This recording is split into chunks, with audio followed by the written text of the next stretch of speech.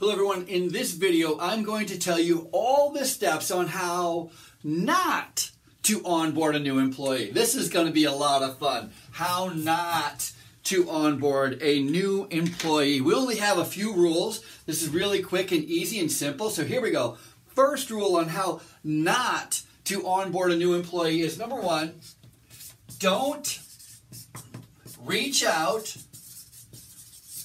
before they start. There is nothing more annoying, nothing that upsets a new employee more than hearing from their new boss the day before, a couple of days before, the night before they're supposed to start working. I mean, to give them a call and ask them if they have questions, I mean, gross. Nobody wants to hear from their boss the day before, the night before. Don't even think about sending like a welcome letter or a welcome package. I mean, no.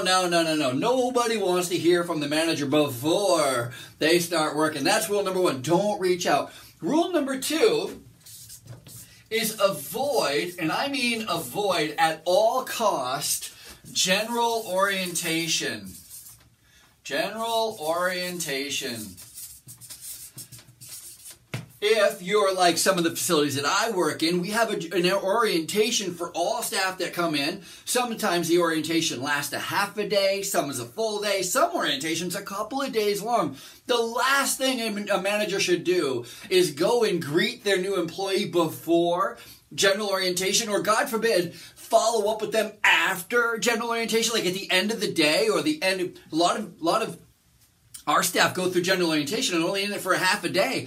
Don't, whatever you do, go follow up with your new employee at noon when they got out and say, how did everything go? Do you have any questions? Are you prepared for the next day that you're supposed to be scheduled to work? Don't avoid general orientation. Don't make contact. Not prior. Don't make contact. Stay in the shadows. Oh my God, employees love it when managers don't support them. I mean, they love it. It's so fun. Rule number three is, of course, after orientation, don't show them around. I mean, honestly, you interviewed them, what, a week ago, 2 weeks ago, 4 weeks ago, 5 weeks ago, and you probably showed them a few things then. And I mean, if they can't remember from 5 weeks ago what the facility looked like and what we were doing, I mean, that's on them. Can we agree? I mean, don't they have to have a little bit of self-responsibility here? I mean, I wouldn't waste my time showing around a brand new employee, like showing them where the time clock is or where the employee break room is, or introducing them to people that they're going to be working with and around.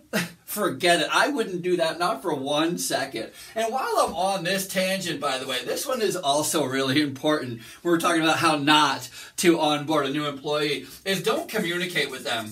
Don't communicate with them at all. As a matter of fact, not only would I not communicate with them, but I would be damned if I'm going to give them any information as far as like phone numbers or who to go to, give them a contact person to go to if they have questions, or show them my text messages, or show them the best way to get a hold of anybody. No. You know, instead what I will do, you know what's so fun, is instead of doing that, you know what I am going to do? I'm going to write them up if I do see them on their phone. I won't let them know how to communicate with me, but I will write them up if I see them texting on their phone, even if they are trying to text me, friends. I don't care. Listen, I don't care.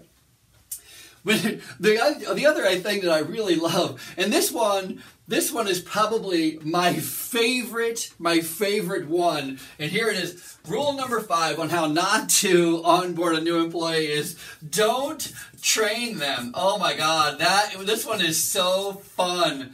Don't train them. Instead, you know what you do?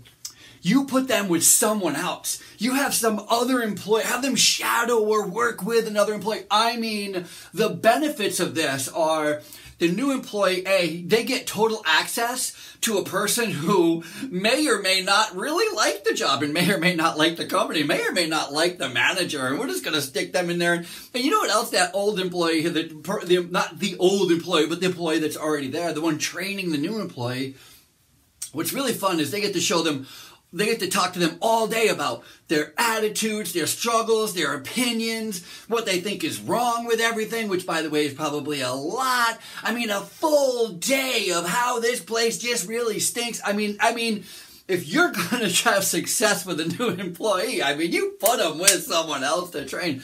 I think one of my favorite outcomes of having somebody else train my new employees. My favorite outcome, this one's really, really great. This is a smart one.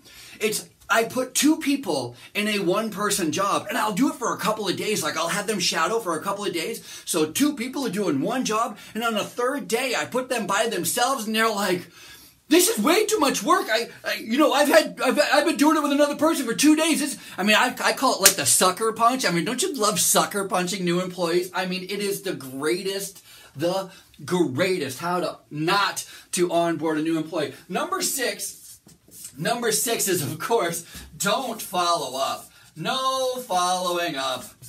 We crossed that up. Don't follow up, especially, don't follow up before their breaks. Don't follow up at lunch. Certainly don't follow up at the end of the day and say, hey, how did everything go today?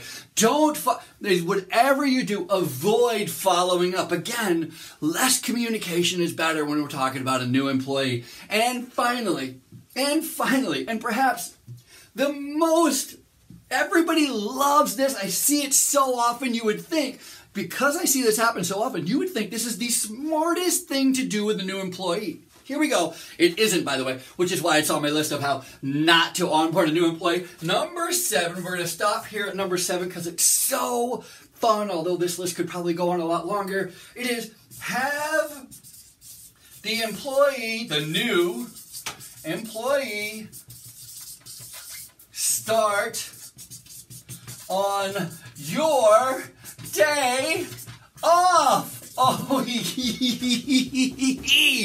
there something? I got to tell you what, there's nothing sweeter than having an employee start on the day you're not there. You're not there to help, not there to communicate, not there to check in, not there to do anything. It is the greatest. Okay, so of course I'm being completely facetious. And the reason I'm trying to poke fun at this is because it's not a fun situation. It's a terrible situation. I am in a situation right now. I work with a lot of managers right now who have a terrible time keeping employees. We don't have a terrible time hiring employees. Heck, we've gotten through the hiring process. We've nailed it down. We have background checks and fingerprints and medical records and PPD. All this stuff. It's a crazy process that takes weeks. And then I go, okay, so we're not having a problem hiring people. So what is happening after we hire people? And this is what's happening after we hire people. This is how managers are treating new staff members. And they wonder, why won't people work here? Why don't they like it here? Oh, it must be somebody else. It must be another department. No, friends. No.